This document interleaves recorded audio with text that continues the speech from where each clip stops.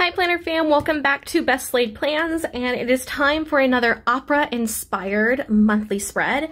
And the opera I have chosen for July is Die Zauberflöte, or The Magic Flute, by Wolfgang Amadeus Mozart. This is probably one of his better known works, and even if you have never seen it, you're probably familiar with the melodies from it. It is possibly one of the most performed operas in the world, and the characters I've chosen to focus on for the spread are two of the major characters in the ensemble, which is Papageno, our joyful bird catcher, and the infamous Queen of the Night. So what I'm going to be using for this spread is a ton of different sticker books, but the only thing I will be using out of those sticker books for the most part until we get toward the end is actually going to be these kind of star stickers in shades of blue. And what I'm going to do is sort of attempt to recreate the amazing starfall like burst centerpiece that was portrayed in the original illustration this is from the opera. I'll just stick it on screen so you can see. It's very, very impressive stage design. So I will be attempting to recreate that here. So that's going to be kind of meticulous, but that does mean that I have more time to talk about the opera itself and its history and some of the characters. So if you would like to stay tuned for that. And I will probably not have a spoiler alert because this is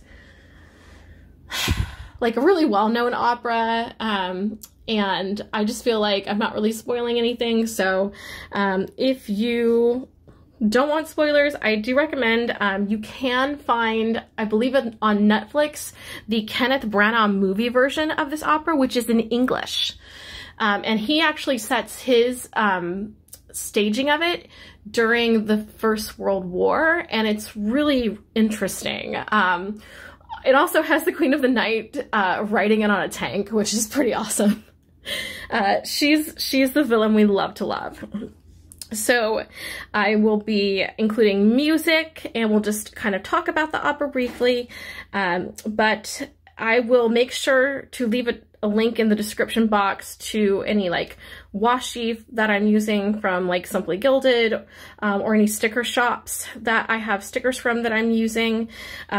These were just photos I printed on cardstock, so I have those ready. And then I will be focusing probably most of the decoration for this from Cosmic Watercolor. I also pulled Stargazer and Zodiac. So we'll see and reach for the stars.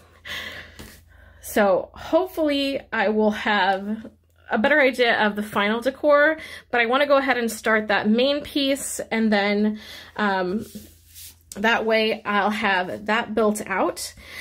Now, one of the things that I have to do is to put this down and then figure out how I want to cut across, because I don't want to put her dead center, but I do want the same effect. So I think I'm going to have to put her this way and then maybe cut and punch around the side of the moon shape here. So that is probably the first thing I'm gonna do, and let's get started. Okay, so I have to preface this whole plan with me by saying this. The Magic Flute is inherently sexist and racist, mostly because Mozart and his Freemason buddies were. There, I said it. So why is this opera still so popular in this day and age? Well, I think the lasting legacy of the music and the ability of directors like Julie Taymor, for instance, to adapt the story and characters into the modern day is really what has kept this opera in the popular imagination. The story follows Tamino, a prince fleeing a dragon who is rescued by the ladies of the Queen of the Night. Befriended by the lovable and highly relatable bird catcher, Papageno, he is tasked by the Queen of the Night to rescue her daughter, Pamina, from the wicked Zarastro, whom she describes as an evil wizard. To accomplish this, she bestows on them gifts of magic bells, and for Tamino, a magic flute, hence the title of the opera. In reality, we discover that Sarastro is a benevolent leader of a generic holy order of definitely not the Freemasons, and he took Pamina away to save her from her evil mother, the Queen. Pamina is only suffering under his care because of, cue the racism, a black guy named Monostatos, who is the captain of Sarastro's guard. When she explains this to him, Sarastro has him punished, and he ends up later joining forces with the Queen, who ends up being the true villain of the piece. You know, being a powerful woman, she must be evil. Thanks, Mozart. Now that my queen on her moon throne is here, I am going to add some cloud stickers from the Cosmic Watercolor. And don't worry that we are building this out the way we are, because we're going to add colorful boxes, things like that, to put in any important dates. But here is our clouds. So what do modern opera stagings do with all this highly volatile subtext? Well, most modern stagings I've seen, both in film and on stage, set up the story as a custody battle of sorts between the Queen and Sarastro, meaning they make Sarastro Pamina's father, which makes a way better case for his taking her and the animosity between him and the Queen. The Holy Order is stripped of all its Masonic context and made more inclusive, often multi-ethnic and gender fluid. Monostatos is then portrayed as a power-corrupted outlier. I like how Kenneth Branagh's version did this. This removes that racist, sexist connotation of the 18th century libretto while still telling a really great story with sweeping music. Pamino and Tamino are then portrayed as going through trials together to prove their worthiness, ultimately coming together to bridge the war of the sexes played out by the Queen and Sarastro. The Queen's demeanor becomes more about narcissism and control, rather than just her being a woman, and although the scene where she commands her daughter to kill her own father, if we follow modern stagings, and bring her his holy sun amulet is terrifying, I can't help but love that aria. I think we all love the Queen of the Night's second act aria, even if we all can't sing it. At least DAMRAU can. Alright, now it is time for all of the stars. And I'm just gonna try to lay them out in no specific color order, just trying to make sure I'm using as much blue as possible. So how does the story end? Tamino, Pamina, and Papageno must go through trials to prove they are worthy to join the order. But when Tamino and Pamina struggle, but ultimately do fine, mostly thanks to the Magic Flute, Papageno really doesn't want to join up. He'd rather just be a happy husband and father, and I love him. Papageno is such a fun character, and later on in the opera, when he finally finds his Papageno with the help of magic bells, it's such a happy and joyous occasion, you want to sing along with them. In the end, evil is vanquished, truth triumphs, and Pamina and Tamino come together to lead the people, a fairy tale ending to Mozart's most popular opera.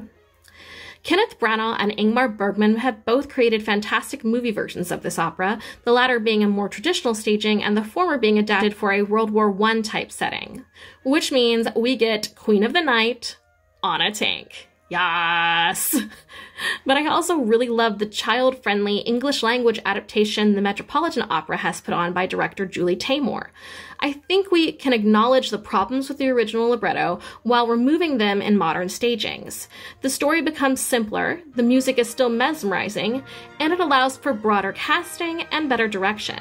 Because of that, I can still count the Magic Flute as one of my favorite operas of all time.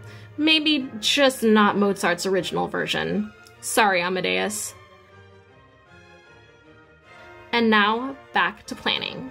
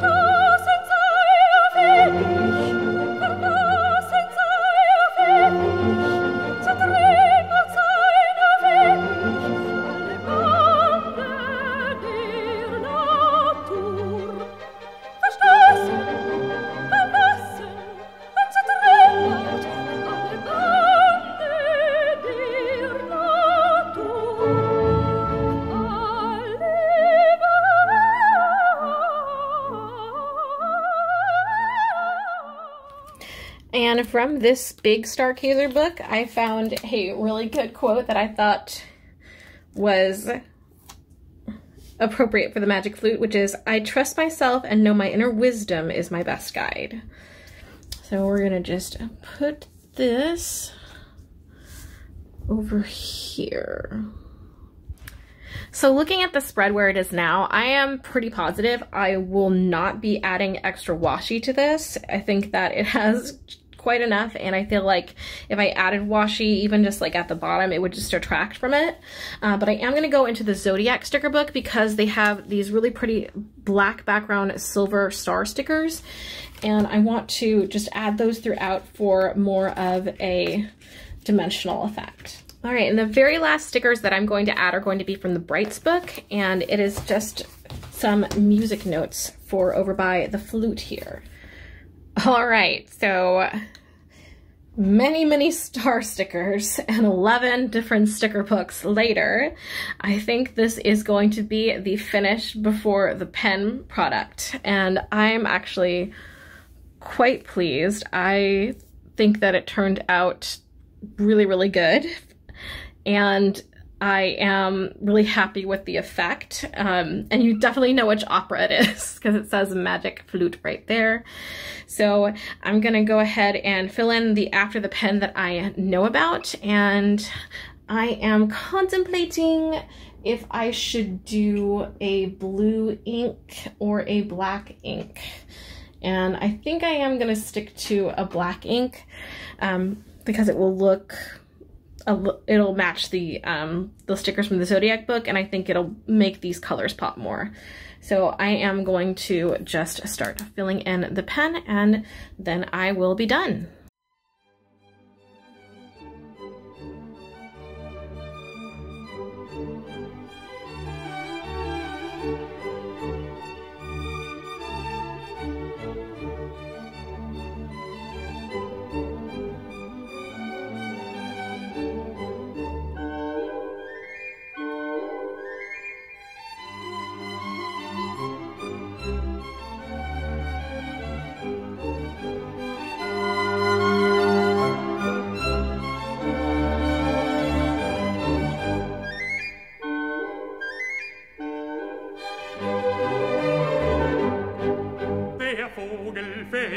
Bin ich ja stets lustig, heißer Hopsassa, ich Vogelfänger bin bekannt, bei alt und jung im ganzen Land. Weiß mit dem Locken umzugehen und mich aufs Pfeifen zu verstehen. And ta-da! Here is my finished after the pen. Well, partially finished. I'll have other things to write in for sure, but I left room and boxes for that. But this is what I know of so far, and it is all filled in.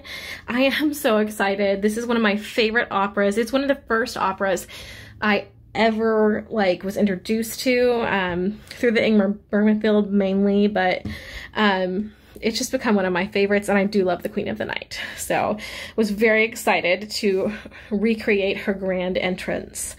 Though this is going to be one of the opera spreads that I do this year. I'm not doing them every month, but I want to continue to do them. If there is an opera you are interested in my trying to do a spread of, let me know. Some are easier than others. I feel like Magic Flute is very easy to translate into like a decorative planner. But there's definitely other operas that I've considered that are probably much more difficult to do. But I'm really happy to try anything if that's something you guys are interested in. So this is the final product, and I just absolutely love how this turned out. I love the color hues. It fits also kind of with July with the starburst kind of looking like fireworks. I just think it looks great, and I'm really excited that I got to do this because it's one of my favorite opera. So please like, comment, subscribe, hit that bell, and join me again next week on Wednesday for a new planner video. Your support means so much to me, and I hope you have a fantastic rest of your month. Bye! Musik